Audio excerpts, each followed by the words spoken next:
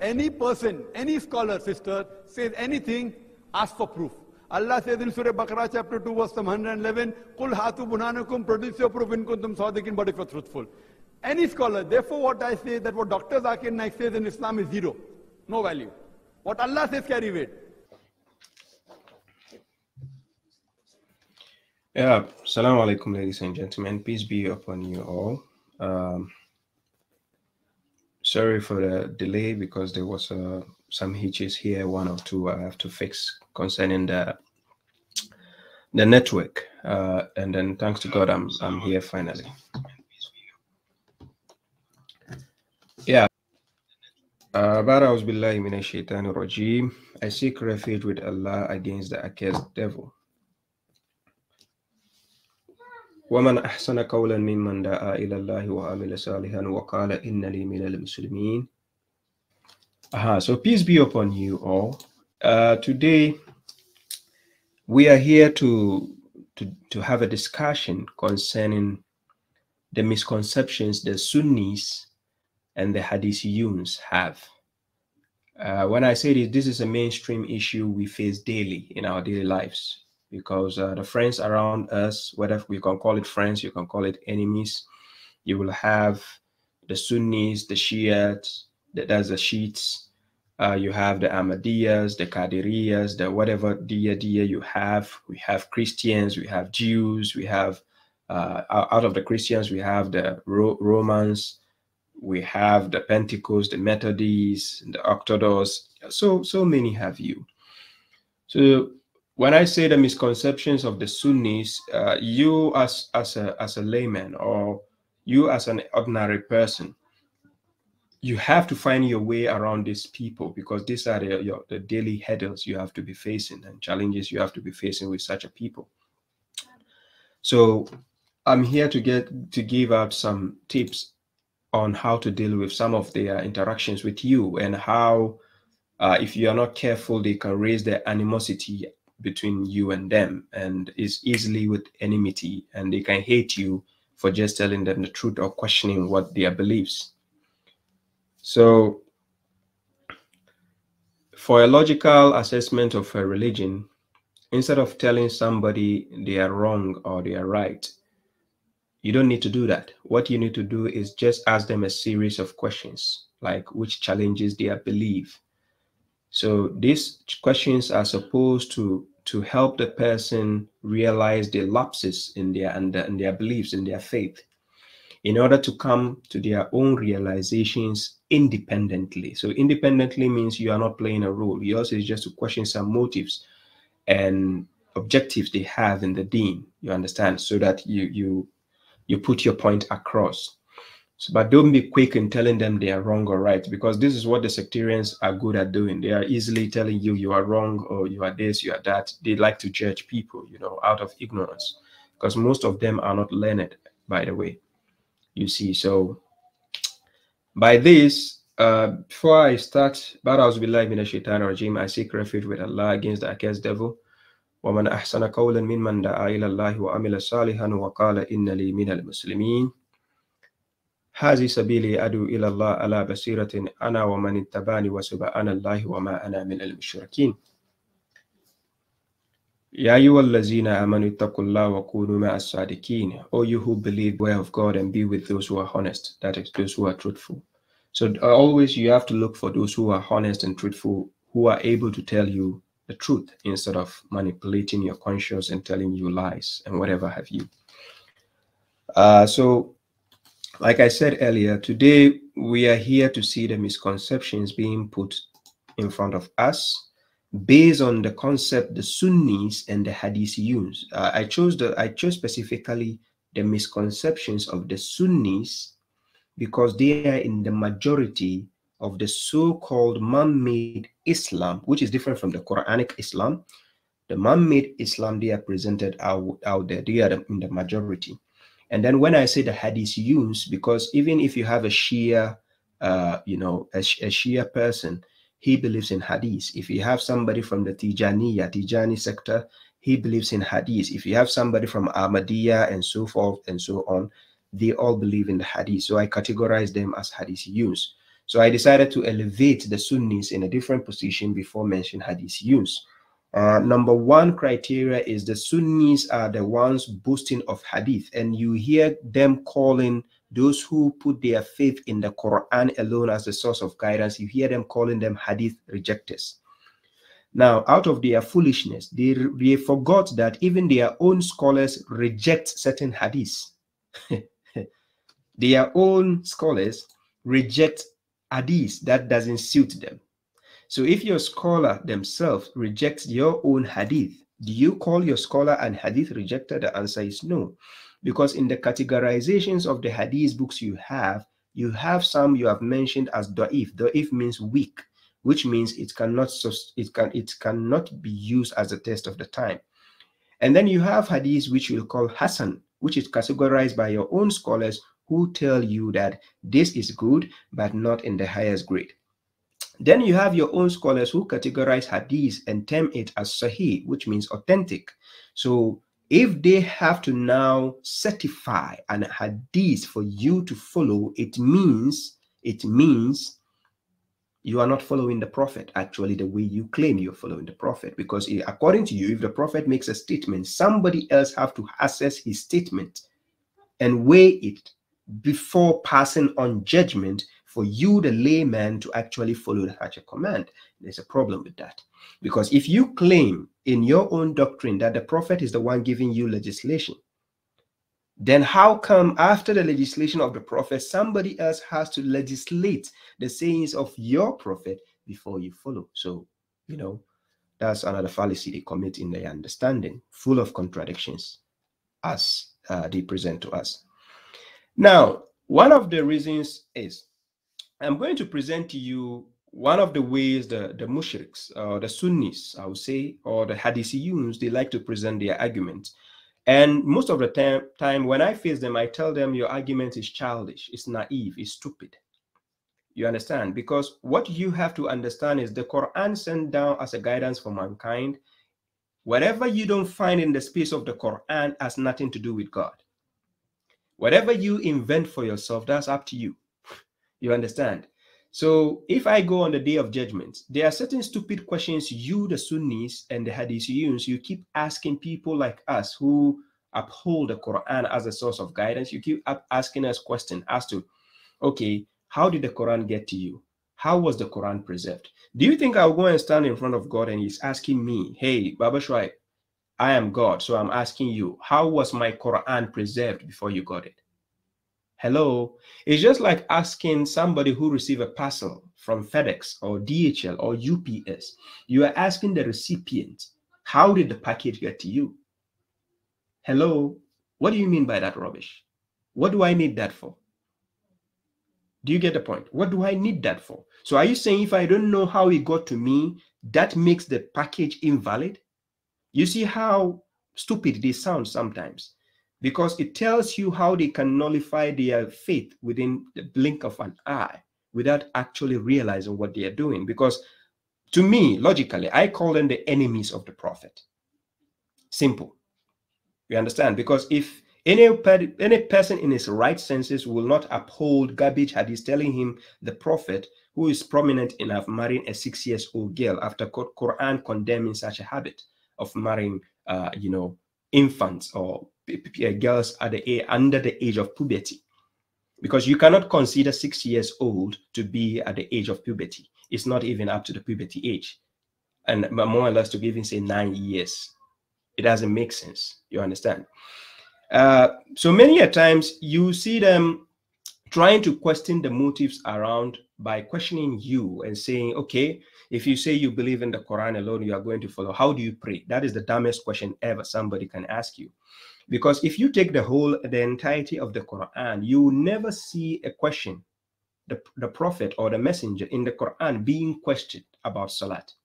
Nowhere in the Quran will you see the believers, the disbelievers, the hypocrites, whoever it is, asking the Prophet or God saying, yes, alunaka anis salat. When they ask you about the salat, say, no, you won't find that. Salat didn't start with Prophet Muhammad. You'll be a fool to think the salat started with Prophet Muhammad. Simple. Because Ibrahim alayhi salam established the salat. Quran chapter 14 verse 40. He told God, he says, Rabbi ja'alni mukima salati wa min zuriyati rabbana wa taqabbal du'a. He said, God, make me an establisher of the salat and of my descendants, so my Lord answer my invocation. So when he started establishing the salat, he passed it on to his descendants and it got to us. So if Abraham is the leader for mankind, Quran chapter 2 verse 124, he has been made as the leader for mankind, the imam for mankind. So the point is,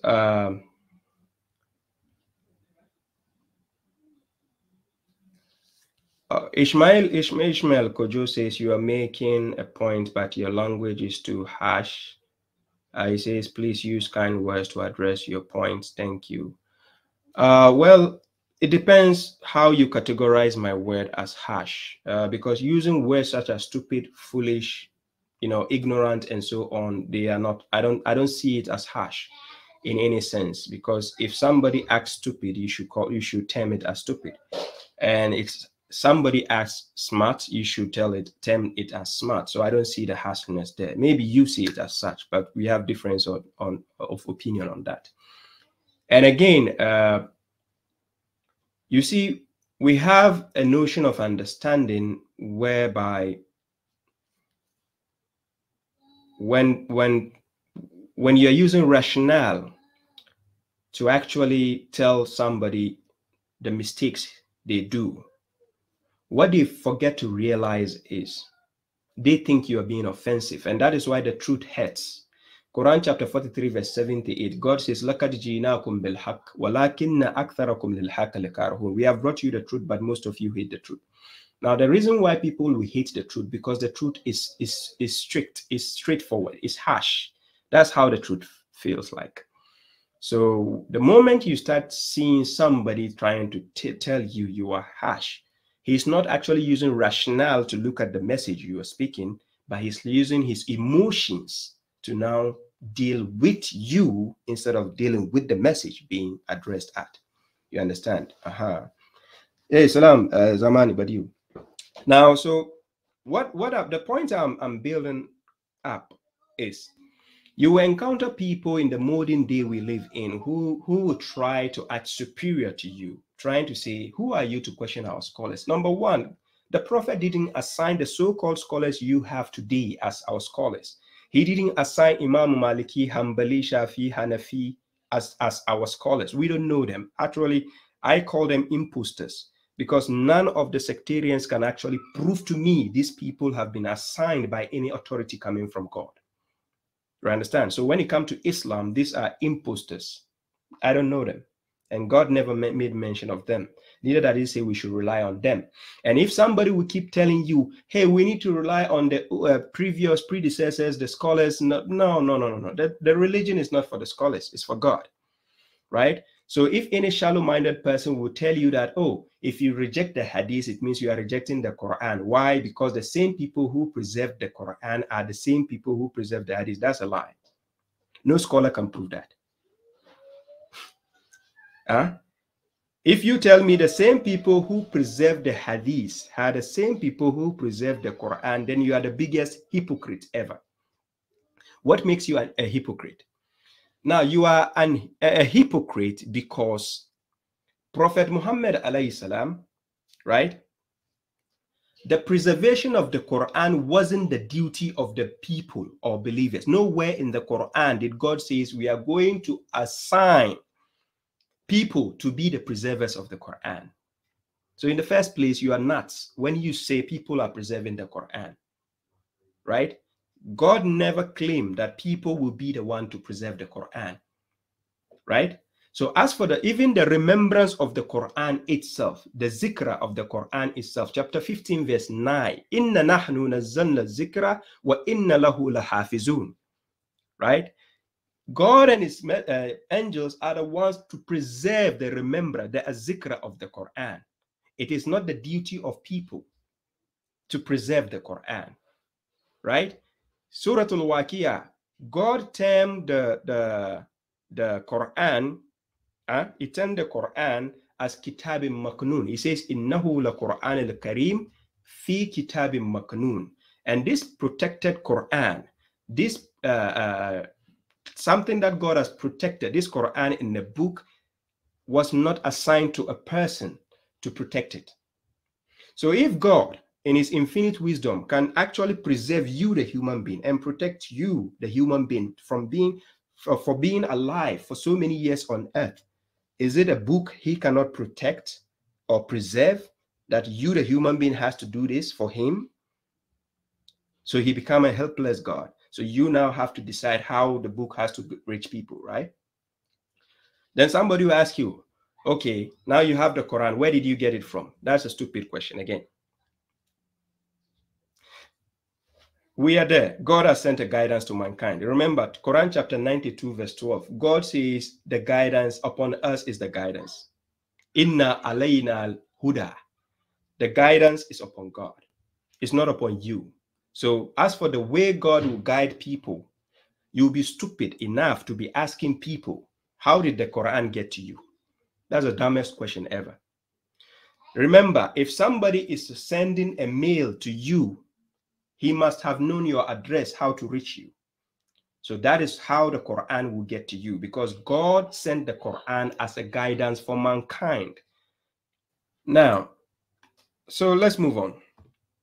Now, some of the mainstream sectarians, the Sunnis or the other sectarians, will now ask you that if you don't believe in Hadith books or the Sunnah, what they call Sunnah, because I challenge them always to prove to us where it says Sunnah al-Nabi, the Sunnah of the Prophet. It doesn't exist in the Quran. The Prophet doesn't have his own doings. Anything he does in the religion is based on the Quran. You find it there. Even the hypocrite themselves, they said Khuluqul Quran. They said the character of the Prophet himself was the Quran entirety. So whatever the Prophet did was based on the Quran. The Prophet did not do anything outside the Quran, right? So as a prophet and as a messenger, he testified it himself. Quran chapter 46, verse 9, that he only follows what has been inspired to him. He doesn't follow any other source. You understand? So if God says, لَقَدْ كَانَ لَكُمْ فِي رَسُولِ اللَّهِ أُسْوَةٌ حَسَنَةٌ, if it says there has been certainly a good pattern in the messenger of God for you, if you take the Quran, you see whatever the messenger of God has been commanded, you see his footsteps. That is what you have to follow.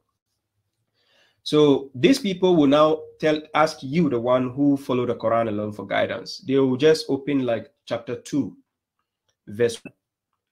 Alif Lam Mim. Then they will ask you, how did you know how to recite it in that order? How to say Alif Lam Mim? According to them, it is the narrations. The narrations or the Sunnah will teach you how to recite that. That is the dumbest questioning and excuse ever. You understand? What has the recitation, what impact does the recitation have on the meaning of what the words are? What impact? I give an example. For instance, the word Milo, right? M-I-L-O, Milo. If for people who drink this kind of drink, Milo, like hot drink, I have somebody, or I know people who also call the same word Milo.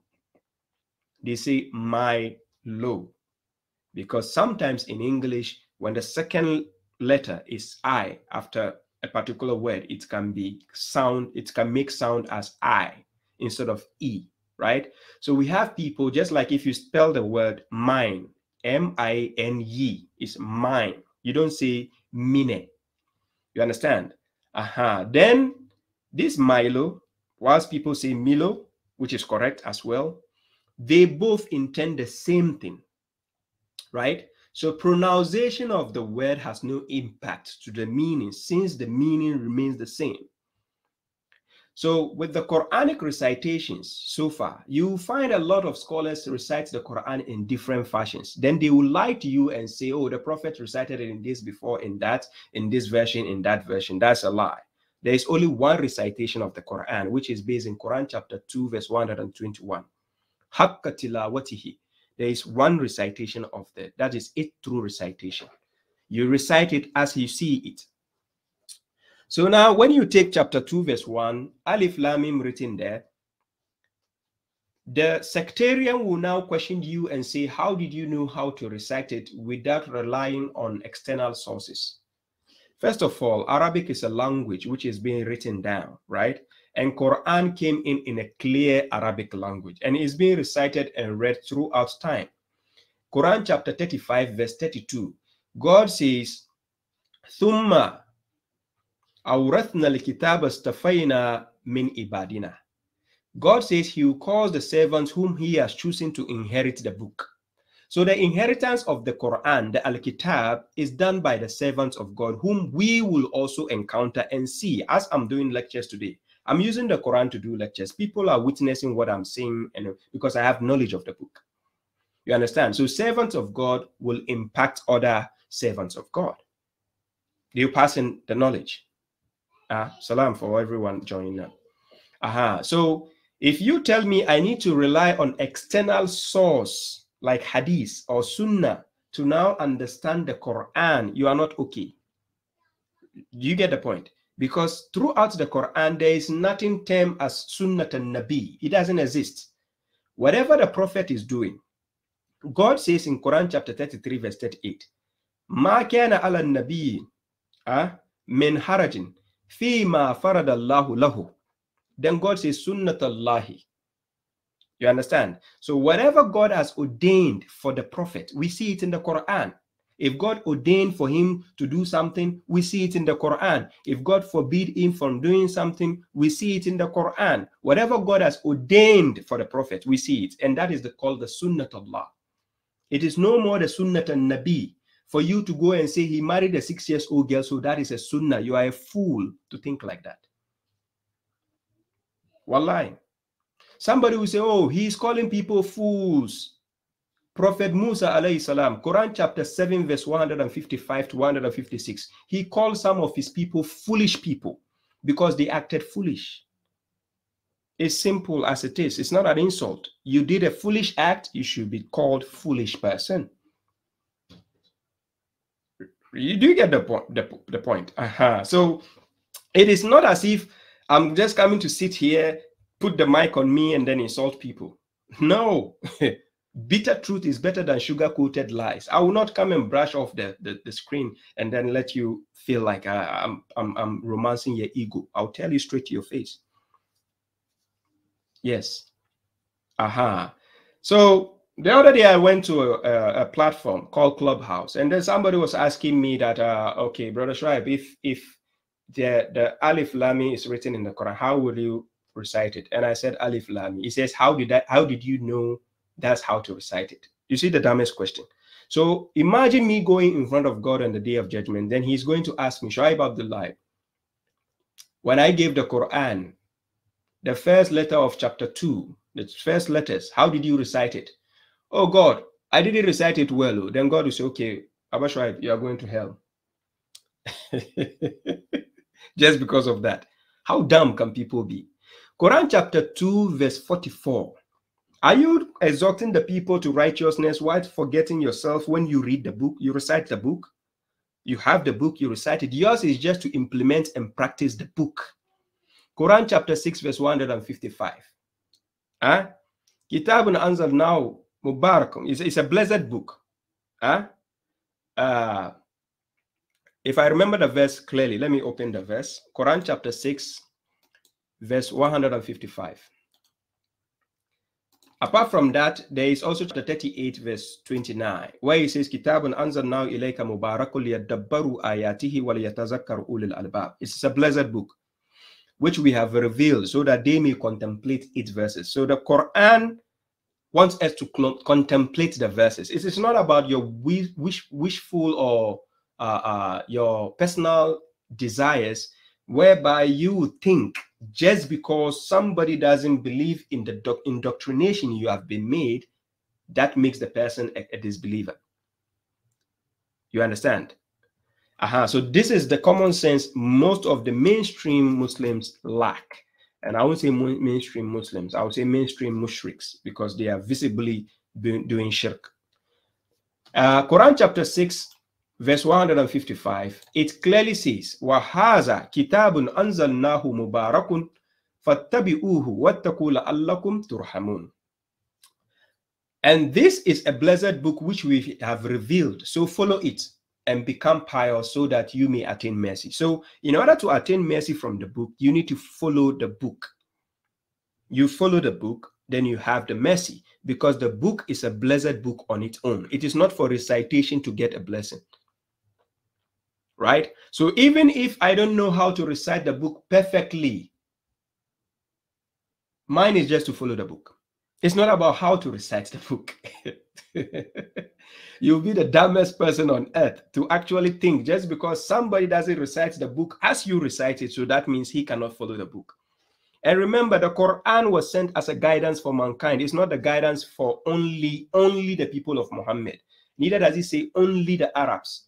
Neither is it a guidance only for the children of Israel. Do you see? But however, what people refuse to understand is, you know, always Sunnis are prideful. They are boastful and prideful because of their scholars and whatever they have. So they think just because their scholars write down instructions for them to follow or give them interpretations from their own personal desires, that make them the excellent perpetrators of the deen, which is wrong. Most Sunnis actually think Prophet Muhammad is the one who propagated Islam, which is another wrong concept. Islam didn't start with Prophet Muhammad. Neither did the Salat start with Prophet Muhammad. It was Ibrahim alayhi salam who started establishing the Salat, as said in Quran chapter 14 verse 40, where he told God, Rabbi ja'alni muqima salati wa min zurriyati rabbana wa taqabbal du'a. So when he started establishing the Salat, that is why God asked us to follow the millata Ibrahim Hanifa wa ma kana min al-mushrikeen. So Prophet Muhammad himself, Quran chapter 6 verse 161, he says, Kul innani hadani rabbi ila siratil mustaqim dinan kiyama millata Ibrahim Hanifa wa ma kana min al-mushrikeen. So he says, my Lord has guided me to a straight path. That is the creed of Abraham. You understand? So he was guided to the footsteps of Abraham, and we can find it in the Quran. Now you hear some ignorant sectarians telling you because God says, لَقَدْ كَانَ لَكُمْ فِي رَسُولِ اللَّهِ أُسْوَةٌ حَسَنَةٌ, and they refuse to understand that لَقَدْ كَانَ لَكُمْ فِي رَسُولِ اللَّهِ, we find everything about the Rasul in the Quran. Yes, anything you need about the Rasul is in the Quran. Everything about Muhammad's personal life, we don't care. For instance, how Prophet Muhammad eats food is none of our business. Because of the way you eat food, God will not put you to hell and say, because you use your right hand, why didn't you use the fork? Why didn't you use 3 fingers? Why didn't you use spoon? It's none of God's business. We don't care. The way he slept with his wives, we don't care. Out of their ignorance, they'll tell you sleeping with your wife, you have to do it as Prophet Muhammad did. As if you are watching a pornography, excuse me to say. I don't understand this. You call this sunnah? So how did the Prophet Muhammad, father and mother, slept with each other before giving birth to him? Does that make him arham because they didn't follow any sunnah? You understand? So some of them will now tell you, oh, God sent the Prophet هو الذي بعث في الأميين رسولا منهم يتلو عليهم آياته ويزكيهم ويعلمهم الكتاب والحكمة. So they will tell you the hikmah here, our scholars said it means sunnah. Out of coverage area. I thought you, the Sunnis, says the Prophet has explained everything for you. You Sunnis claim he's the best mufassir of the Quran. So if that is the case, where did the Prophet explain hikmah to become sunnah for you? We are yet to see any proof. You don't have it. Where Prophet Muhammad said hikmah means sunnah, they don't have it. All they have is Ibn Kathir says, our scholars says, our ulama says, Imam Maliki says, that's all. You understand? So what I'm exhorting the people to understand, learn how to separate the real Islam from the mushrik's Islam. The mushrik's Islam is what we call the Sunni Islam. The mushrik's Islam is what we call Shia Islam. The mushrik's Islam is what we call Tijaniya Islam. The real Islam that God has given can be found in the book of God, which is the guidance for mankind. The other day, I was having a conversation with another brother, which made me laugh a lot. He says the guidance, the Quran is not the only guidance God has given us, right? It's not, he says the Quran is not the guidance. So I wanted to educate him on this fallacy. I even educated him on the platform, but I know he's following his whims and desires. Now, let me help the audience, just in case you encounter such people around you, to know the fallacies they commit in their arguments, right? It's a straw man argument. Now, when you take Quran chapter 2, verse 159, that is Surah Al-Baqarah, you go to Quran chapter 2, verse 159. God says, Inna allazina yakutumuna ma anzalna min al-bayyinat wal-huda. Then he says, Min ba'di ma bayyanahu lin-nas fil kitab, ulaika yal'anuhumullah wa yal'anuhumul la'inun. So God says, indeed, those who conceal what we have revealed or sent down of the evidences, that is the proofs, bayinat. Then he says, wal huda, that is, and the guidance. God has revealed, right? He revealed it of the proofs and the guidance. Then God says, min ba'di ma bayyanahu. So for every intellectual Arabian or person who knows Arabic, listen to me. God says, Al-Huda. The Huda is a marifa, it's a definite article. In English, we say the specificity of a reference. So the guidance, God has revealed, and the guidance. Then he says, after that which we have made it clear in the book, Min ba'di ma bayyanahu. Bayyanahu. An ignorant sectarian is now telling me, no, the Quran is not the guidance. And God says he has made the guidance clear, fil kitab, in the book. Min ba'di ma bayyanahu lin-nas fil kitab, ulaika yal'anuhumullah wa yal'anuhumul la'inun. So clearly the verse is telling you the curse of God is upon them. They are concealing the guidance of God. The guidance is in the Quran. That's why God says, Sharu Ramadan allazi unzila fihi al-Quran hudan lin-nas. And this ignorant mushrik is saying the Quran is not their guidance. Okay, let me educate him again. Quran chapter 43. When you start reading from verse 1 to verse 3, to verse 4, or maybe I can say to verse 3. Let's see, is the Quran the Al-Kitab? Is it the Quran or not? Or the Quran, is it the Al-Kitab or not? Because if I come to you and I see you reading a book, and I say, give me the book, and you say, which book? I have to be specific. So I will say, the Quran. You understand? The Quran is written in a book. Chapter 56, verse 76, verse 77 to 78 says, Innahu la Quran al-Karim. Then it says, Fi kitabim maknun. The Quran is the reading, but it's written on the sheets of paper, which makes it a book. So it becomes the book. So I'm going to break it down. Quran chapter 43, verse 1 to verse 4. Listen what God says. He says, Ha-mim.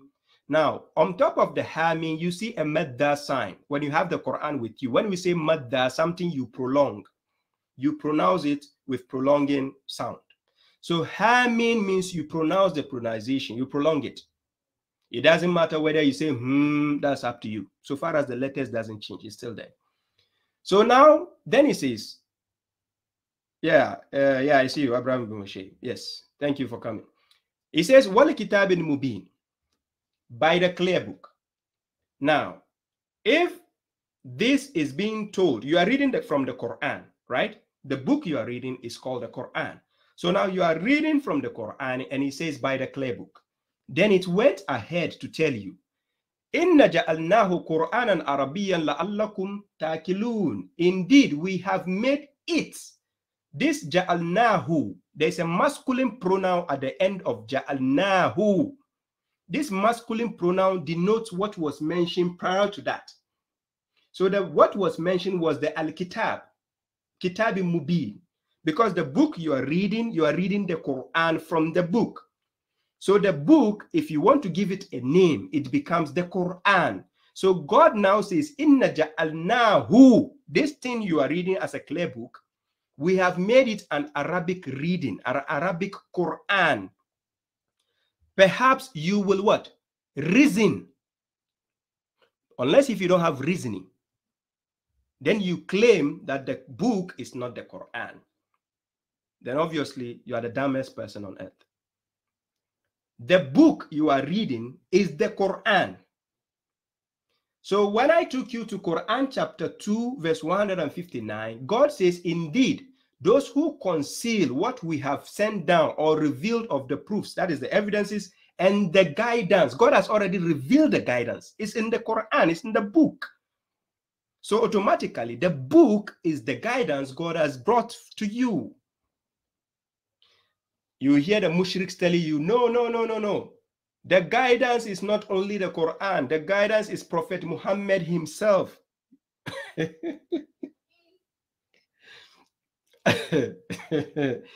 Let me help such people again.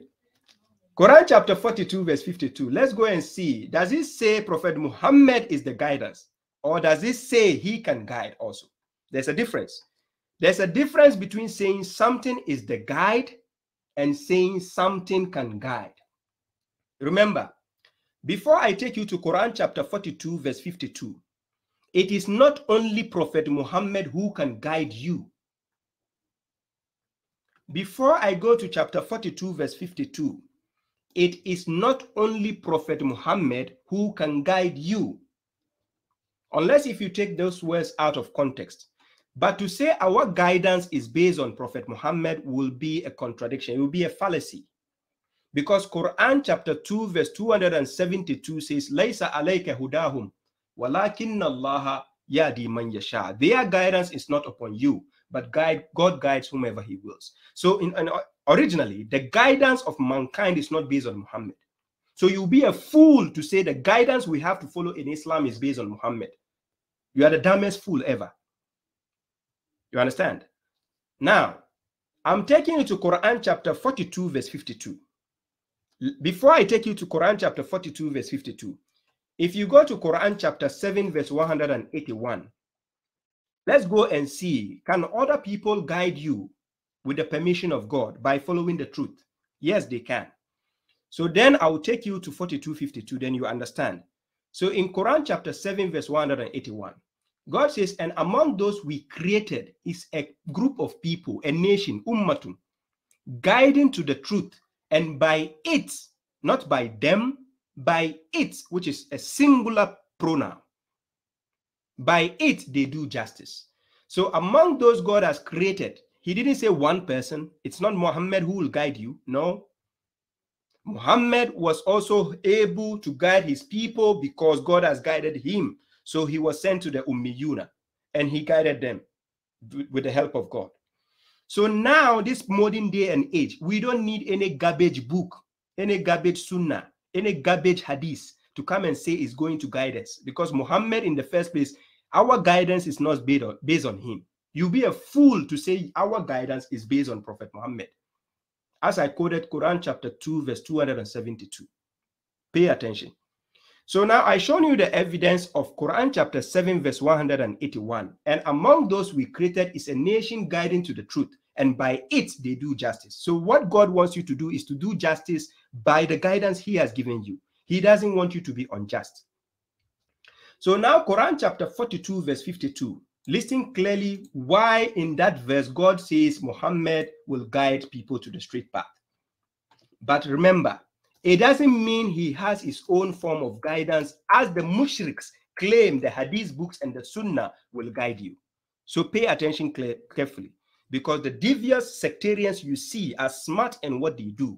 And that is why a criminal is twice smarter than you can be, because that is what he has to be smarter than you in order to rob you, to defraud you, to trick you.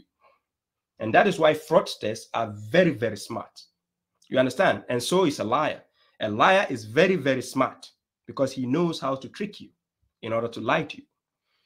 When you go to Quran chapter 42 verse 52, God says, وَكَذَلِكَ أَوْحَيْنَا إِلَيْكَ رُوحًا مِنْ أَمْرِنَا مَا كُنْتَ تَدْرِي مَا الْكِتَابُ وَلَا الْإِيمَانُ.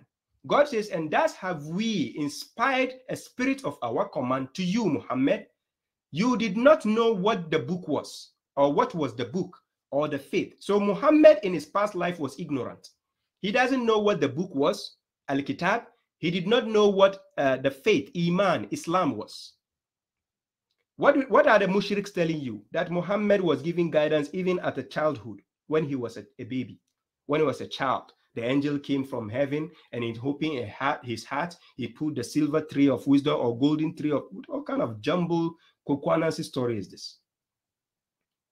You are mingling the guidance of God with the jumbles of books your scholars have written down. It's just like comparing Nokia 3310. Not Nokia 3310 is even better. It's just like comparing the ancient mobile phones. I would say the mobile phone which first came out in the 1990s with the antenna. You have to pull the antenna, the big ones. You open and hold. In Ghana, we say Mijina Bontina Mikasai. That big one. You open like this and pull the antenna. You are comparing that with the smartphone of today. Are you nuts? Are you dumb? So if your scholar existed 30 years ago, are you going to compare your scholar's knowledge to me, Shuaib Abdullah, in the modern day using a smartphone? Are you okay? Somebody sitting in the desert has written some books for you, and you think that scholar is more wiser than me of today. As would allow anyone okay. So he says, you did not know what was the book or the faith, but we have made it a light. Remember, if you are in the darkness, you need a torchlight to find a way, right? So according to the Quran, chapter 14, verse 1, God sent the book in order to bring people out of the darknesses into the light. So if you're having a torchlight and you are looking for the way, the torchlight is to aid you to see the way. So God says, he says, you did not know what the book was, nor the faith, you Muhammad, but we have made it. What is that? The book. We have made it a light by which we guide, not you, Muhammad, guide, by which we guide whomever we will among our servants. By which we guide whomever we will among our servants. So God can guide whomever he wills. So after he has guided Muhammad, now listen what God is telling Muhammad. Then he says, وَإِنَّكَ لَتَهْدِي ila siratim mustaqim. And indeed, you shall guide to a straight path, because he has now been guided by the book. So by the same book, he can now guide somebody to a straight path. And what is the straight path? It doesn't mean sunnah. You are a fool to think the straight path is the sunnah. You are a fool to think the straight path is the hadith the scholars have given you. The straight path is the Quran. Quran chapter 6 verse 153. You find the straight path in the book. In the book he has given you. So why go to a garbage book another scholar has given you to claim that is your guidance? Unless you are a mushrik. Simple. So coming back to the title, I chose the title, The Misconceptions of the Sunnis and the Hadithiyuuns. When I say Hadithiyuuns, they are the people who are proud to follow the garbage books after the Quran. And they claim, hey, the Prophet married 6 years old girl. We are proud of it. You are nuts. You don't know. You are nuts to be proud of that garbage books your scholars have written for you. And you claim that is Islam? Is that the Islam given to you in the book of God? The answer is no. Now, you hear this mainstream Muslims saying that even though we don't find the raka'at in the Quran, the 5 salat we have been given, I put a challenge out there. Let them come and prove to me the 5 salat they've been doing every day, 5 times in a day. Come and prove to me in the Quran where it says the 5 salat with their names. You come and show me salat al-asr, come and show me salat al-zuhur, come and show me salat al-maghrib, and come and show me the salat al-jum'ah you are doing all. And I promise you, I'll pay you €1,000 if you can prove to me on a live dialogue. Don't stand somewhere and say you're gibberish because you are alone.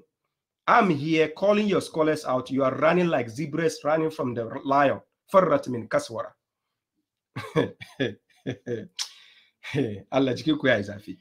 So Quran chapter 6 verse 116. Quran chapter 6 verse 116. It says, وَإِن تُطِعْ أَكْثَرَ مَنْ فِي الْأَرْضِ يُضِلُّوكَ عَنْ سَبِيلِ اللَّهِ إِنْ يَتَّبِعُونَ إِلَّا ظَنًّا وَإِنْ إِلَّا يَخْرُصُونَ. He says, if you obey most of those on earth, they will mislead you from the way of God. And why will they do that? because they are only what? Assuming. They only follow assumptions and they are only guessing. So now, who are the majority on earth today? Majority is you claim Christians are the majority, or you claim the Sunnis, the Shias are the majority. That's who are the ones boasting around us. You have Christians boasting, and you have the mainstream Muslims who are the mushriks, not Muslims, who are the mushriks, Sunni and Shia boasting. If you obey most of these groups, you'll be misled. You'll be misled from the way of God. Now, when we say the way of God, it is the way you build a union. It's a goal, having an objective between you and your maker, right? You can never be a good believer if you only believe without doing good deeds or righteous acts. The righteous acts defines your belief. Even in the Bible, James chapter 2 verse 20 or chapter 2 verse 26, if you have faith and you don't put in the work, your faith is baller, is garbage. So don't waste your time and claim you have faith. Quran chapter 2 verse 8, he says, among the people are those who say we believe in God and the last day, but they are not believers. That is what God says. So you claiming to be a believer cannot even move a fly. When you are a believer, it is a faith between you and your maker. You understand? God will never send you to go and kill somebody unjustly. God will not tell you just because somebody was once a Muslim and then he decided not to become a Muslim today, that means you have to go and kill him. It doesn't exist. You see? Now, what people refuse to understand is the mainstream branded type of Islam present. Now, the problem with people is, you know, the mainstream sectarians, they are very arrogant and prideful. And the moment you say you reject the garbage books their scholars are upholding, there is this animosity they throw at you, whilst forgetting that their own scholars also reject some hadiths. Look, the hadiths that the Sunnis are upholding, Shias reject them. The hadiths that the Shiites are upholding, the Sunnis reject them. Then we have this small group in between, based in Africa, Tijaniya. They also have selective hadiths they take from both sides. You understand? Now, this hypocritical conduct they have is what baffles me. They all claim to believe in the Quran, but yet they don't uphold the Quran as the source of guidance. Whatever they are doing is different from what the Quran says. You understand? Aha. Yes, Javier de la Cruz. The reason why the sectarians are claiming that they pray 5 times a day and they have the raka'ats they are doing, which is the postures they are using, the prostration, the bowing, which they have been instructed by the hadith books. You don't find such postures in the Quran telling you get up 4 times, do this, go down 5 times, 3 times. No, it's like a formation of football, like 4-3-3, 4-2-4. Now, what the sectarians do is they have this hadith book. I quote this hadith. The narration is found in Sahih al-Bukhari 350. Book reference, book number 8, hadith number 2.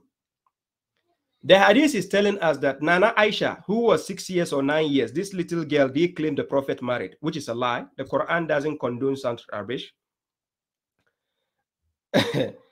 Vora, I have to use this Nima tactics for the kids small so that they can give me some peace. So I will not mafia them, don't worry. They are my treasures. So Nana Aisha narrated, according to the mushriks, they claim Nana Aisha is the mother of believers. How can a young girl, how can a small lady be the mother of believers? Is she in the Quran? The answer is no. Did God mention this small girl in the Quran? The answer is no. You'll be a fool to think this person actually exists in Islam. The mother of believers, she said, God enjoined the salat. When he enjoined it, it was 2 rakats. Now, Nana Aisha narrated that God enjoined the salat, and when he enjoyed the salat, it was 2 rakats. Only 2 rakats. So that means when God ordained the 5 salats, they claim the Prophet went to the skies to go and bring. It was only two raka'at. Remember, according to their garbage hadith, it says when the Prophet went, God told him, my words do not change. So now, if the words of God do not change according to the hadith, the way they claim, he went to collect 5. Remember, before it became 5, it started from 50 prayers. So the 50 became 5. So later on, when it became 5, he now brought it according to the Aisha in this hadith. He says the raka'at is two raka'at. When I say raka'at, the postures you see the mainstream mushriks doing when they are praying, they go up, they count, they have kabali, the badi. If you forget, you have to go kabali, you have to go ba'adi. That one, it was two raka'at. These two raka'at, according to Nana Aisha, both went in residence on a journey. So even if you are going on a journey, it was 2. Even if you are at home, it was 2.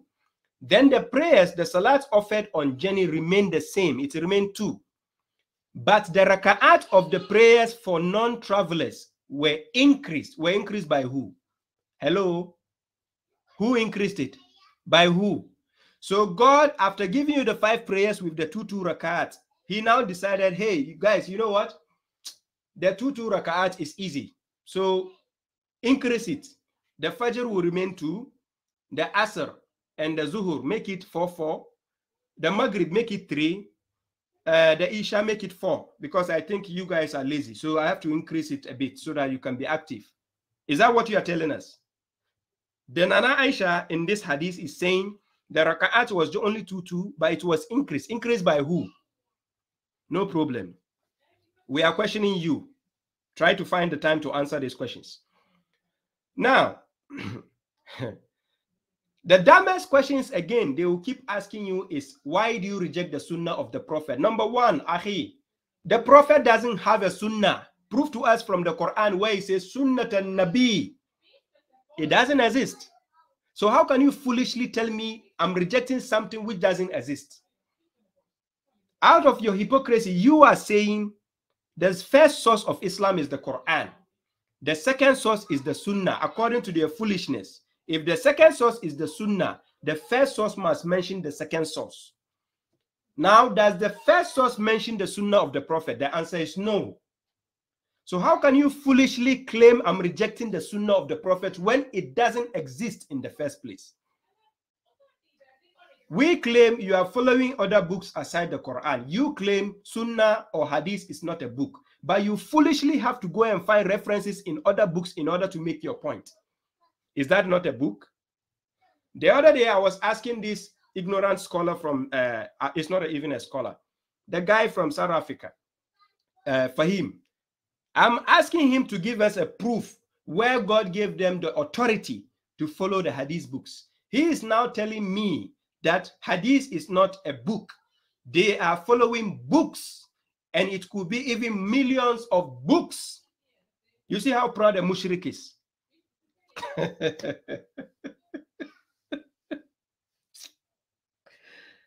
Guys, all I'm doing is to exhort the people to get up, open your conscience, and study. That's all. Quran chapter 18, verse 29. Al-haqqu qul al-haqqu min rabbikum faman sha'a falyu'min wa man sha'a falyakfur. Faith is a choice. You can decide to believe or disbelieve. Don't let anybody force you and like struggle with you and say, hey, you have to believe me by force. No. Faith is a choice. You either believe or disbelieve. But that shouldn't stop you from using your rationale, your intelligence, your IQ to question things around you. Ladies and gentlemen. Now, I'll top up with this before I give chance. Now, for anybody who is telling you, go and study Hadith books, don't waste your time. They are full of garbages. I'm telling you for a fact. You will never find any sensible thing in the Hadith books more than the Quran. Wallahi. Quran chapter 17 verse 9 says, Inna haza al-Qur'an yadi lillati hiya aqwam. Indeed, this Quran guides that which is more appropriate. This is what God says in the Quran. So if the Quran guides to that which is more appropriate, why waste my time to follow the garbages the scholars are writing down again? If anybody tells you Go and study other books from the ulama or whatever garbage ulama they are telling you. Simply quote Quran chapter 68 verse 36 to 38. God is asking a question. Ma lakum kayfa takumun? Am lakum kitabun fihi tadrusun? Inna lakum fihi lama takhayyarun? He is asking you a question. How do you judge? Do you have a book wherein you study, apart from the Quran that he has given? Do you have a book wherein you study? In that book, do you find whatever you choose or prefer? Inna lakum fihi lama takhayyarun? Do you find whatever you prefer? Is this the garbage hadith books giving you whatever you prefer in Islam? Or you want to keep being mushriks in the Sunni Islam, Shia Islam, Tijaniya Islam, Ahmadiyya Islam? Is that what you want? You understand? Is that what you want? To be following these garbage books the scholars give you? So now God is asking you a simple question. If you go to Quran chapter 34, verse 44, let me give you this verse. Quran chapter 34, verse 44. And I want to prove to you something here, that the Arabs, these mushriks are proud of the Arabs, saying that the Arabs has given them books. These Arabs, let's see, has God ever given them any book aside the Quran to study? The answer is no. God never gave Arabs any other book to study concerning Islam. He never ever gave them any book apart from the Quran to study. You will be a fool if you think there is any other book after the Quran which serves as a guidance in Islam. Quran chapter 34 verse 44. وَمَا آتَيْنَاهُمْ مِنْ كُتُبٍ يَدْرُسُونَهَا وَمَا أَرْسَلْنَا إِلَيْهِمْ قَبْلَكَ مِنْ نَذِيرٍ. God says, and we did not give them. If you want to understand, he's talking to the Arabs. Start from the context of the verses above. Quran chapter 34 verse 44. Do you see? He says, and we did not give them any books which they could study. Who are they? The Arabs. It's not talking about the children of Israel. It's not talking about the people in the past. It's talking about the Arabs. God did not give them books, any book which they could study. When we say kutubin, is the plural form of kitab. Any writings, as a matter of fact, any writings in history, God never gave the Arabs any other books.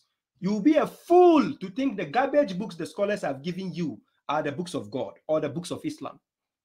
Wallahi lazim. God says he never gave them any books which they could study. Nor did we send any warner to them before you, Muhammad, which is still talking about the Arabs. So now after the Quran, is there any other book after the Quran for the Arabs? The answer is no. So where did they get the jumbles of loads of books they have after the Quran? The only book given to Muhammad was the Quran. Your hadith books claim the prophet followed only the Quran. So if that is the case, and God says I should follow the footsteps of the messenger, why will I do something different the prophet or the messenger never did? If I ask you a simple question, did he follow Sahih Bukhari? You said no. Did he follow Sahih Muslim? You said no. Did he meet them? You said no. Did he give them authority to write such books? You said no. Who authorized them as Sahih Hadith? You said your scholars. Are you a fool? Are your scholars smarter than the prophet? And then you are boastfully telling us that if we reject the Sunnah, we are not Muslims. Are you a fool? How can I reject something which doesn't exist? If he exists, open the Quran and show us. Then they will say, وَمَا أَتَاكُمُ الرَّسُولُ فَخُذُوهُ. He gave you the Sunnah. Are you a fool? وَمَا أَتَاكُمُ الرَّسُولُ فَخُذُوهُ. The Rasul give me the Sunnah. Then open the Quran and show me where he says he gave you Sunnah to follow.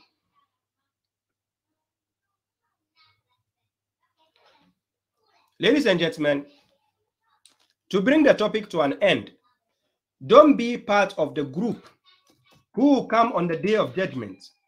Quran chapter 33 verse 67. They will come and tell God by lamenting, وَقَالُوا رَبَّنَا إِنَّا أَطَعْنَا سَادَتَنَا وَكُبَرَاءَنَا فَأَضَلُّونَا سَبِيلًا. They will tell God, indeed, we obeyed our leaders and our masters, but they misled us from the way. Because you are only obeying Ibn Kathir, Ibn Taymiyyah, Ibn Abbas. Who are these people? Who are they? Are they the messenger? Are they the messengers? Are they, as God assigned them as a messenger? Is any of them the prophet? The Maliki, Shafi'i, Hanbali, Hanafi, are they the prophets? Are they the messengers? The hadith books you are following from your scholars, are they the messengers God assigned? If the answer is no, why waste my time? You see, our ulama has decided by consensus that if anybody rejects the sunnah, he is a mushrik, he's a kafir. Oh my God, I should even be enjoying my popcorn and watching Netflix if your scholars think I'm a mushrik or kafir. Because at the end of the day, they will also be judged by the same God.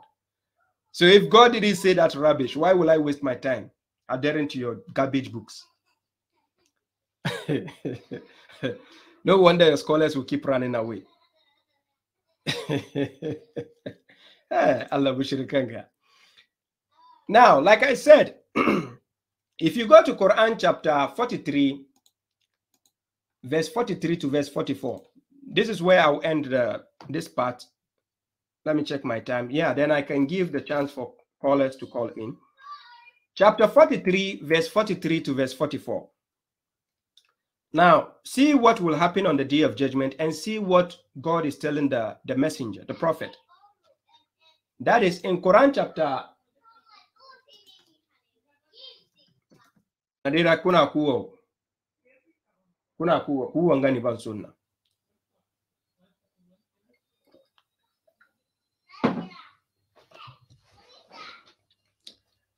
Now, when we go to Quran chapter 43, verse 43 to verse 44, then God says, فَاسْتَمْسِكْ بِالَّذِي أُوهِيَ إِلَيْكَ إِنَّكَ عَلَى صِرَاطٍ مُسْتَقِيمٍ. Verse 44, وَإِنَّهُ لَذِكْرٌ لَكَ وَلِقَوْمِكَ وَسَوْفَ تُسْأَلُونَ. So adhere to what has been inspired to you, Muhammad. Indeed, you are upon a straight path, because he has been given the straight path, which is the Quran, right? Then God says, indeed, it is a remembrance for you and for your people. So the Quran is to serve as a remembrance for you and your people, and you will be questioned. Now, when God is going to question them on the day of judgment, listen carefully what the messenger will tell God. Quran chapter 25, verse 30. Check what the messenger will tell God on that day. وَقَالَ رَسُولِ يَا رَبِّ إِنَّا قَوْمِ اتَّخَذُوا هَذَا الْقُرْآنَ مَهْجُورًا. The messenger will tell God that my people have taken this Quran as abandoned. So if the messenger on the day of judgment will tell God that his people have abandoned the Quran, what makes you think these hypocrites will bring you books today and say these hadith books will guide you? Is it not obvious they have abandoned the Quran and created a new religion? Because Sunnah Islam is a new religion. The Prophet was not a Sunni. He doesn't know about any religion called Sunni Islam.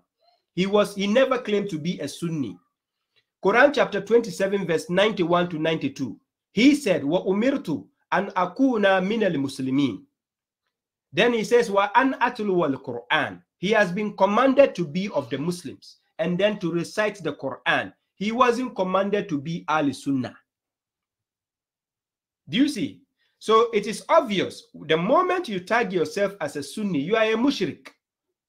That is not the religion given to Muhammad. He was instructed to be a Muslim. And what is a Muslim? Somebody who has submitted to the Almighty God. You submit to your Creator.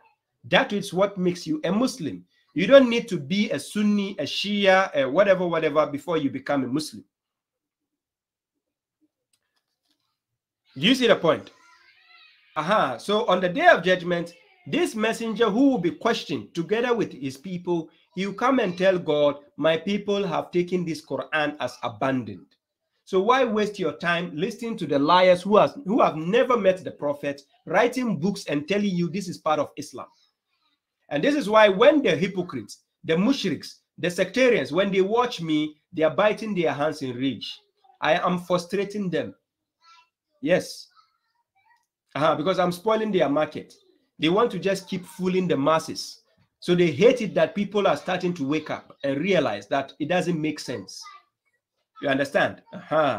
So the last advice I have is Quran chapter 17 verse 36. وَلَا تَخَفُ مَا لَيْسَ لَكَ بِهِ عِلْمٌ. Do not pursue that of which you have no knowledge. If you don't have knowledge about something, don't follow it. Even if it is coming from the Quran. So far as you don't have knowledge about it, don't practice it yet. Study it thoroughly till you have encompassed the knowledge, then you pursue it. You don't know something in the Quran, don't follow it. It doesn't mean you don't believe. There's a difference between believing and following. If you believe something, doesn't mean you actually follow it. Do you see? Okay, ladies and gentlemen, that's the phone number. That's the WhatsApp number below. You are free to call if you have any question, or if anybody is interested in being on live, I can give you the invite. He says, please, how are we supposed to pray according to the Quran? As a matter of fact, this is a question which was never asked to the messenger, because it's not an issue of having difference of way of salat. Now, when we say pray, to pray is like you're calling on God, invoking God. And it's not only limited to one routine where you say prayer is limited like this. You understand? Now, with prayer, you have invocation in prayer, right? Invocation is because prayer is communicating with a deity. And when you establish the salat, you are establishing salat for God. It's between you and God. So Prophet Muhammad himself, according to the Quran chapter 6 verse 162, he says, Inna salati wa nusuki wa mahayaya wa mamati lillahi rabbil alamin. So the salat, you are establishing it for God, to God. And again, Quran chapter 20 verse 14, he says, Innani ana Allah la ilaha illa ana fa'buduni wa aqimus salat li zikri. Wa aqimis salat li zikri. He says, indeed, I am the God, and worship me and establish the salat for my remembrance. So when you establish the salat, it is for the remembrance of God. But salat is not only limited to only calling on God. Because Zakir in Quran chapter 3 verse 38, if you start from 37, 38 to 39, Zakir used his salat to invoke God. So during his salat, he was invoking God at the same time. Because Quran chapter 2 verse 45, Quran chapter 2, right? So seeking help in your patience, in your salat you can seek for help.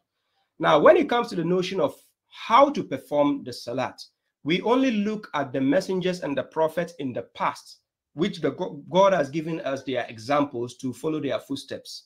So for instance, when you go to Quran chapter 4 verse 102, you will see the prophet leading the salat for the believers. You go to Quran chapter 19 verse 58 to 59, you see the prophets and how they fall down after the verses of God has been recited to them. They fall down in what? Prostration or submission, and then they did their salat, right? So now, doing the salat doesn't necessarily mean you have to follow a strict protocol of standing, bowing, and prostrating. We have a notion of standing. From standing, you go to prostration, as said in Quran chapter 3, verse 113. Right? From the standing position, they went straight to prostration. It can be done. Then from the standing position, you can go bowing down before you prostrate, as said in Quran chapter 22, verse 77. It says, Ya ayyuhallazina amanu arka'u wasjudu wa abdu rabbakum. So arka'u, you can actually bow down, is to show another form of submission to God. Then you go down by prostration. So now, as for having a strict procedure where you say, okay, if somebody prays, does his prayer and doesn't do this, is invalid. No such thing stated in the Quran. By establishing your salat is to call God, is to remember God frequently, and also salat is meant for God, to be done for God.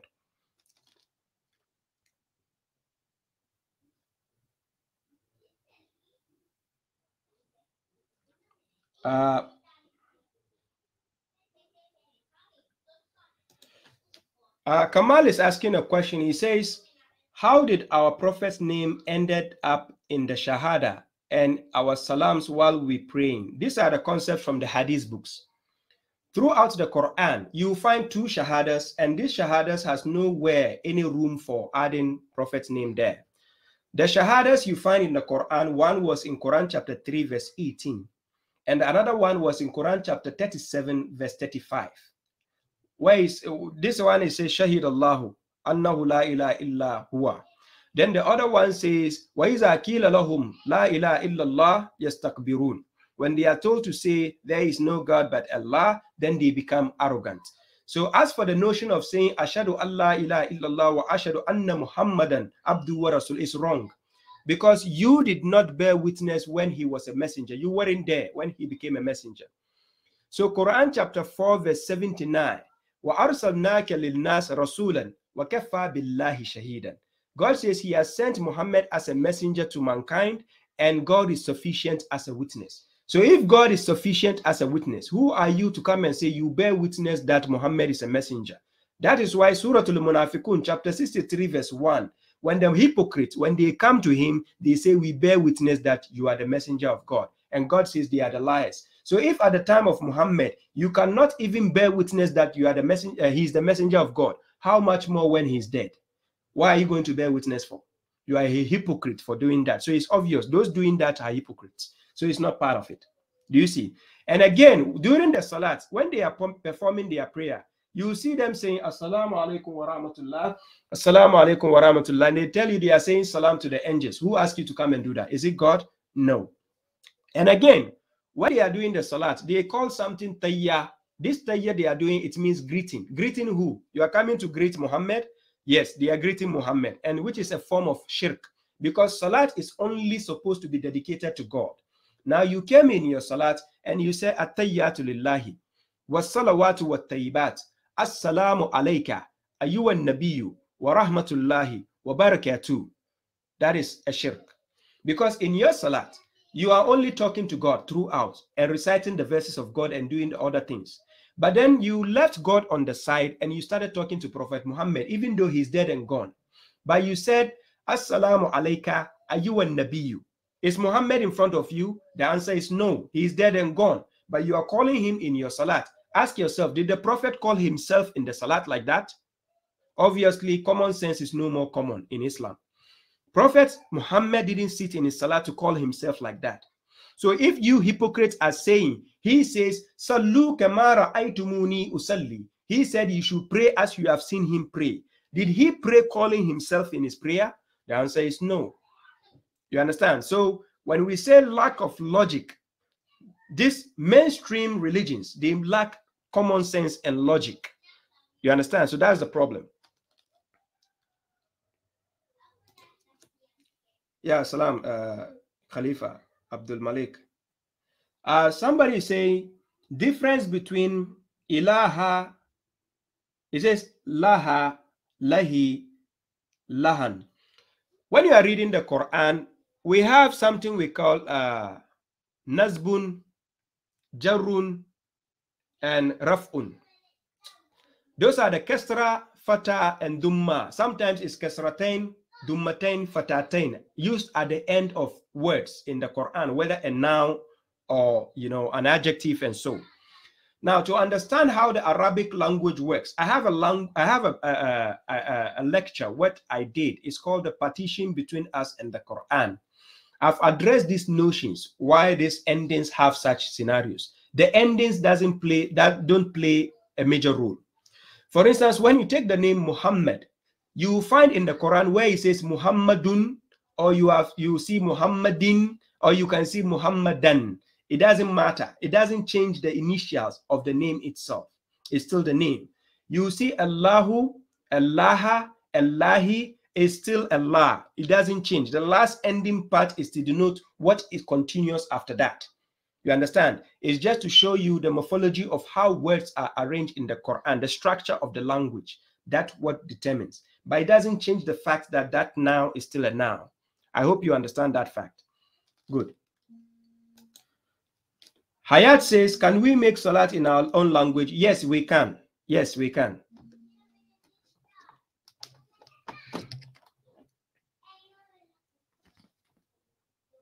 Yes. Yes. Assalamu alaikum.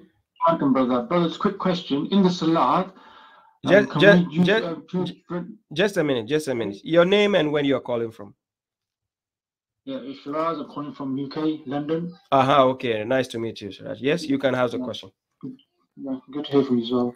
Yeah, just a quick question. In the Salat, I know we have to recite in Arabic. Can we recite in by the tongue as well? Like when we recite ayats, obviously in Arabic, the Quranic ayats.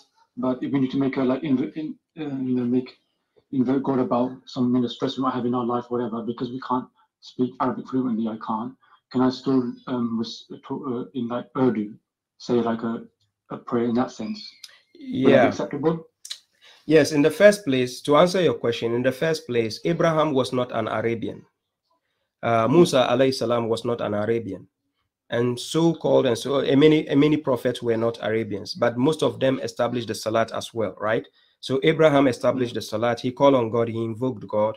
The simple answer is there's no restriction saying you cannot call God in any other language.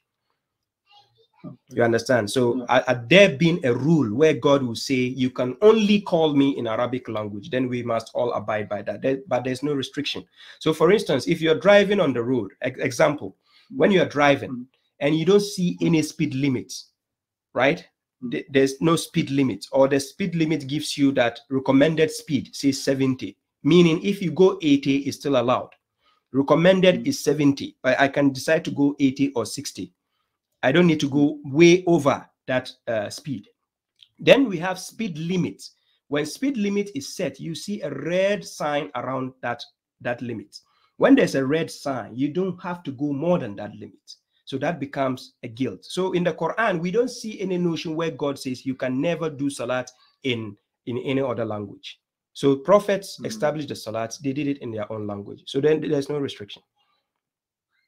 And actually, the physical of the salat, so we can a minimum do like stand up twice and go down, like you mentioned.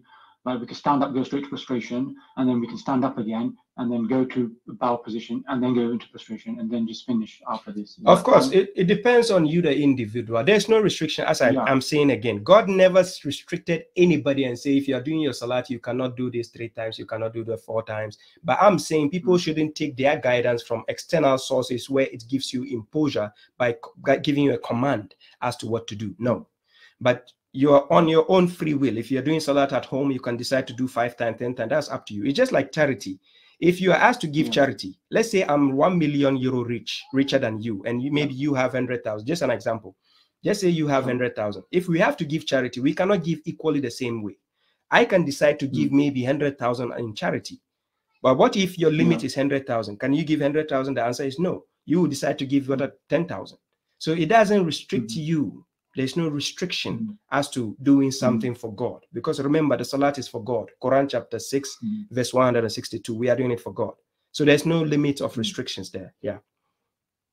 And also, if there's times of the day we pray at both ends of the day. Say I was out of my neighborhood and I was in an area where there's a mosque. Obviously, there's a mosque there, and it's going to be a better place for me to go inside that mosque to pray, on my own. And say I saw the group of, they're praying in a group. Is it good for me to wait till they finish their prayer as a group? And because I'm just going to invoke God myself, so I'm not going to follow their way of what they're doing. And then just, whether they finish or I find a secluded area in the mosque, I can then do my own without joining them. It's still allowed because I'm not following the mushriks, am I? It's not. I don't want to be with them in that sense. Yeah, and also you should know the basis of the mosque, how the establishment of the mosque. According to Quran chapter 9, verse 107 to 109, you are not supposed to stand in the mosque where there's division. Yeah. If there's division, you can't be there. You understand? Yeah. And if you enter a mosque, that's why I've understood this, because like I said, obviously watching videos and what we know about, we've been brought up in these sects. So all of these mosques in the UK, everywhere in the world you go, it's going to be either following the sect, isn't it? It's going to be we're following the Wahhabi, we're this, we're Sunnis, etc., etc. So that's my concern, is like if I leave and go abroad somewhere, or even in my own country, even I go to visit God's house, which is permission given in the Quran to visit the house. What am I supposed to do in the actual the mosque there and then? Are they going to at certain points do the azan and do the actual salah? Is it good? It's right for me not to join them at all. And even though I don't care what people might be thinking, you were with me, why is he not praying with us? I said, look, I'm not concerned with you. I mean, it's for me and God. I'm not going to be what you're doing. That's accountable on you. So I can still, when they do the big jamaat, or the salah as a group, when they finished, if I find a secluded spot, I can do my own. Would that be sufficient? Okay. Yeah, in the first place, I understand what you meant, but in the first place, always try to ask, when a mosque is built around you, ask the foundations of the mosque. Ask, does this mosque belong to? It's always good to ask. Because if they tell you this is a Sunni mosque or a Shia mosque or a Tijaniya or Ahmadiyya mosque, it tells you there's a problem, there's a division there. Yeah. But the moment a mosque is established, for instance, the Masjid al-Haram, right? It was established since day one as a masjid for mankind, for Muslims. It doesn't say for Sunnis. It's not for Shia. It's not for, you understand? So in such a masjid, you can go do your salat and go.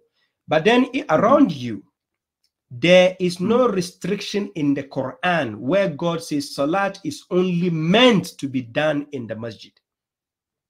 There is no such a verse in the Quran.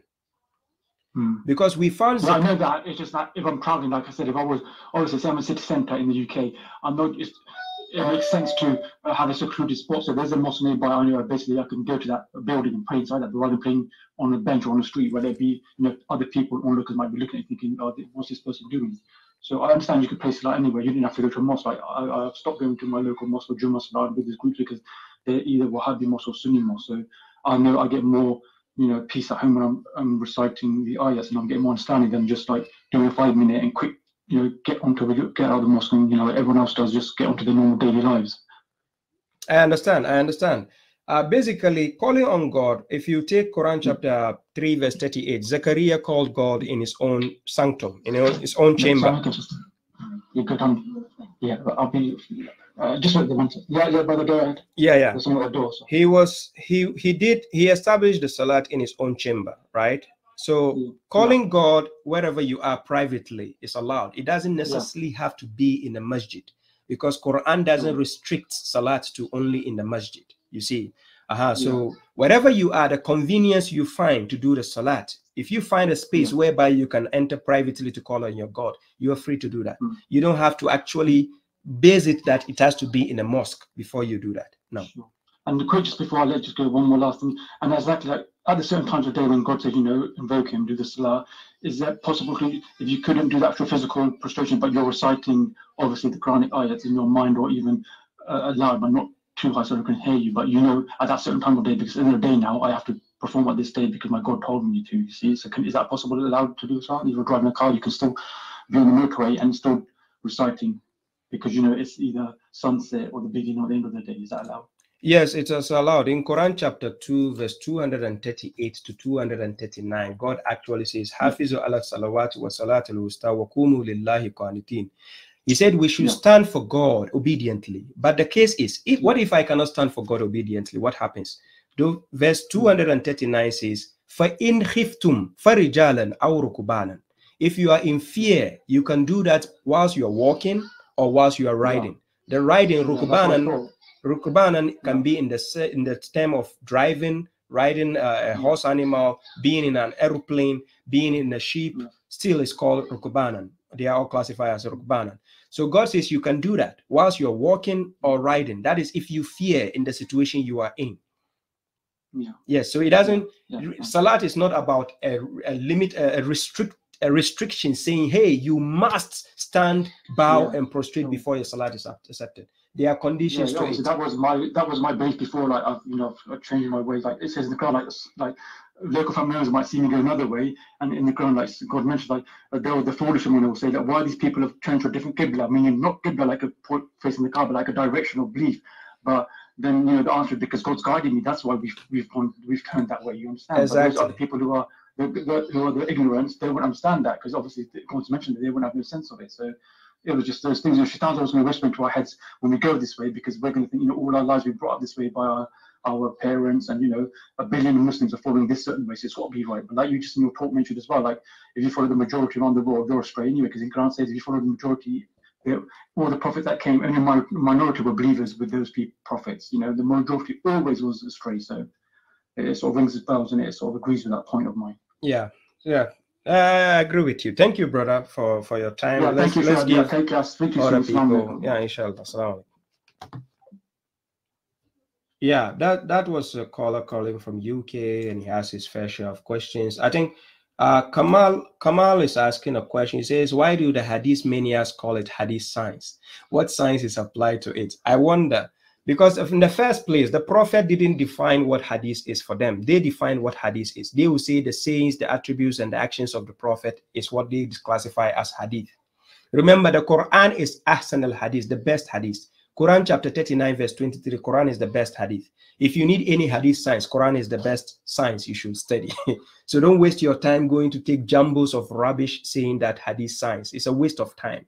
God never gave the Arabs any other book to study apart from the Quran. Quran chapter 34 verse 44. So if you are wasting your time going to learn hadith science, by the time you finish, you are a dead person already. Let's see what's...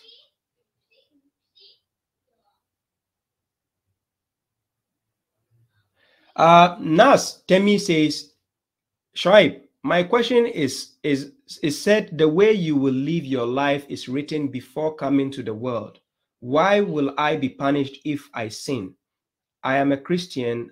A Christian asked me and I couldn't answer him. It's a simple question. Throughout the Quran, nowhere did God write down and say whatever you have done, you are going to do in your life, how you are going to live your life. He has written it down. He didn't say that. It doesn't exist there in any verse in the Quran. If anybody says it exists, let him quote it. Where it says God has already written whatever you are going to do. No, it doesn't exist. However, God is alimul ghaibi wa shahada. He is the knower of the unseen and the testimony. So God is already aware of what you might act. It's not as if it is written for you to do that. There's a difference between the destiny God has written for us and the difference between what you are going to act on based on your free will. So when we say destiny, stuff like rain, where you will be born, where you will die, how old you are going to reach, these are all the destinies we are talking about.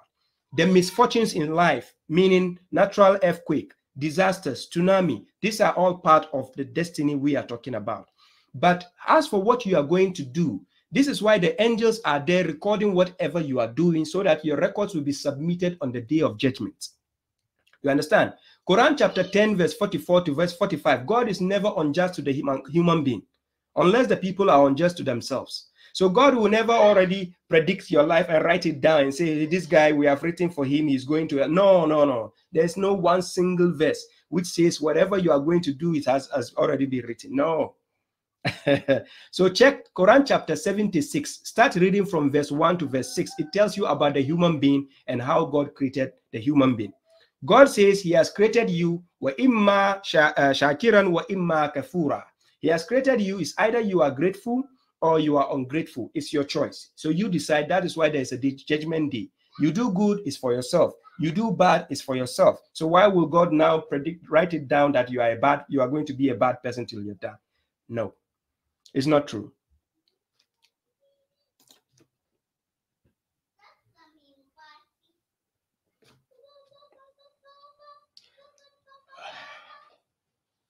Nazir says, let me see. Nazir NSC is asking a question.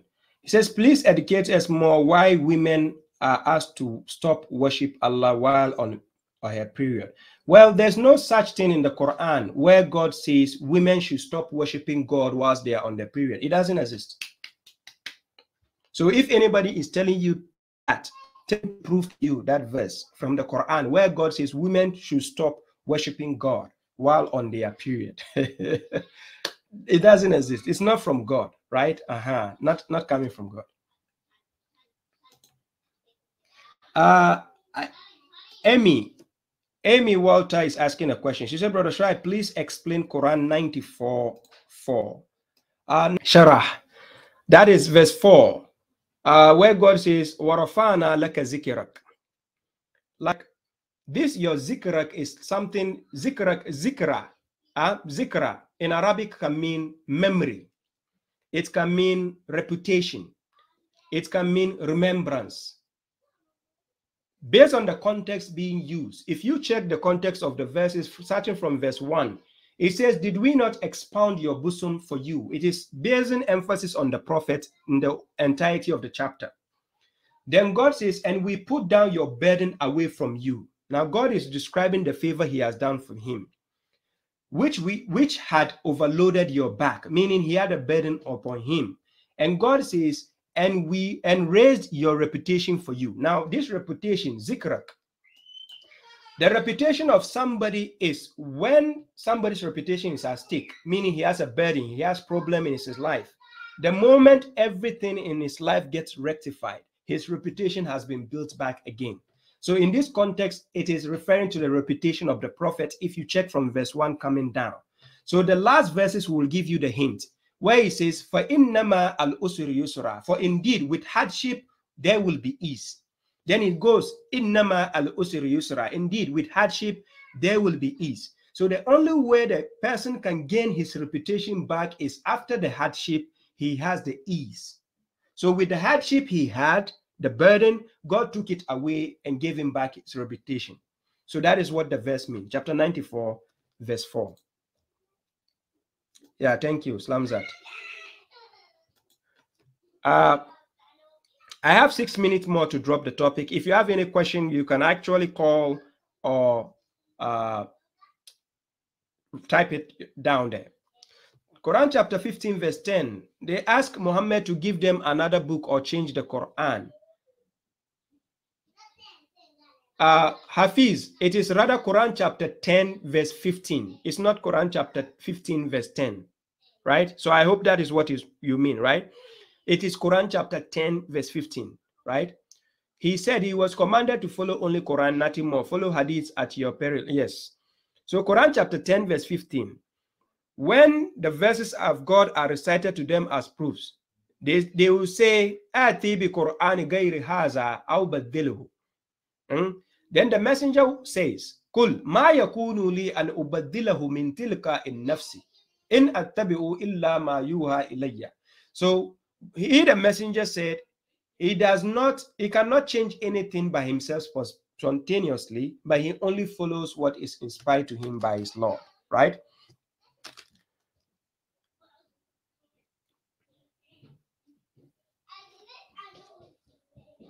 Yeah, it's true, Kamal, that is true. They distort the messages of the Quran with their whims and desires out there, right? Na kusa kari wannan zuwa shinje sai muku lefa wannan zuwa.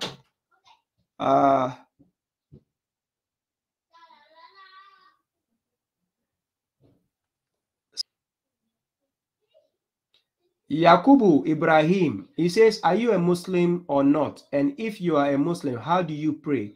I'm a Muslim and I pray. I have my videos on YouTube. It's there clearly. If you want to know, I give you my YouTube channel. You go to Bush2G9 on my YouTube. You'll find the prayer there. How I pray is there, right?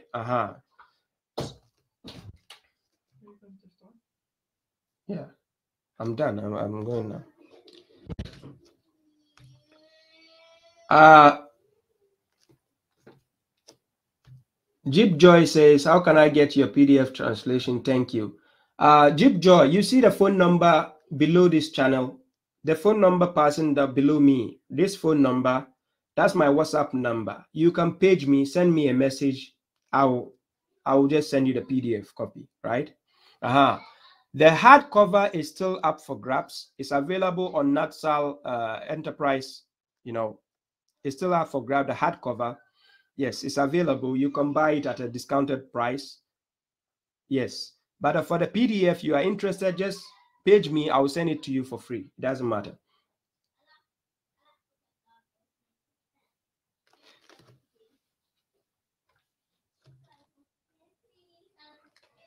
Yes, I have an email address. Yes, but I prefer when people page me with my phone number on WhatsApp. It makes it easier for me to respond to certain messages and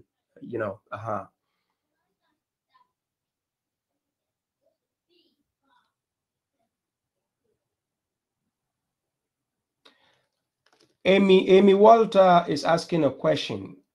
He says I don't know if it's he or she, but okay.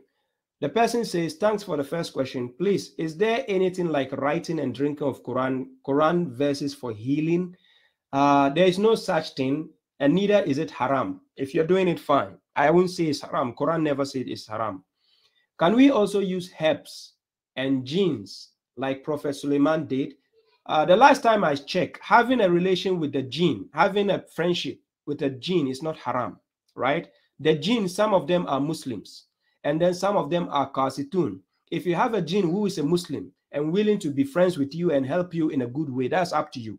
There's nothing haram with that. If working with jinns is haram, Suleiman will have been banned by God. You understand? So working with jinns is never haram.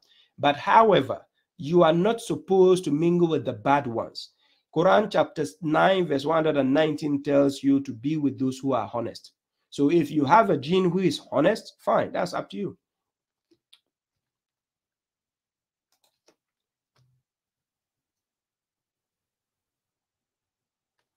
Yaqub Ibrahim, I think you just got to know me today. This is your first time. So if you want to know me more, you can page me, check my YouTube channel. I have all the answers there. My videos are there. If you're willing to know, you will understand that, right? Mutala Muhammad says, do we have hadith that is authentically from the Holy Prophet Muhammad? No, we don't have such an hadith. There is no hadith. As a matter of fact, apart from the Quran, there is no one authentic hadith which comes from the Prophet directly. No, it doesn't exist. They are only based on hearsays.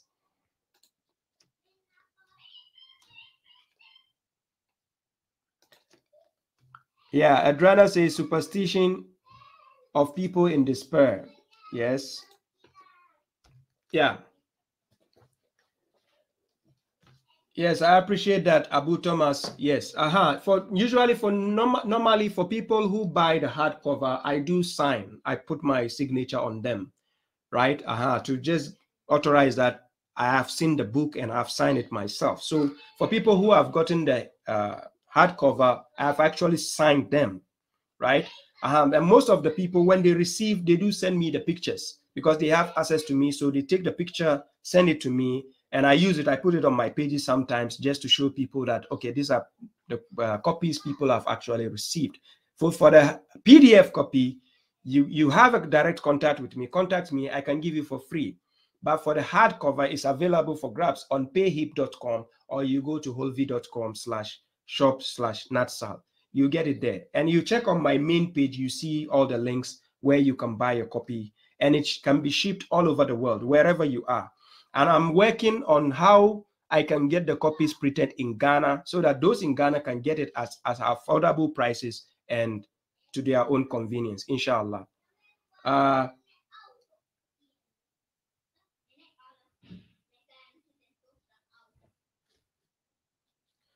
Michael,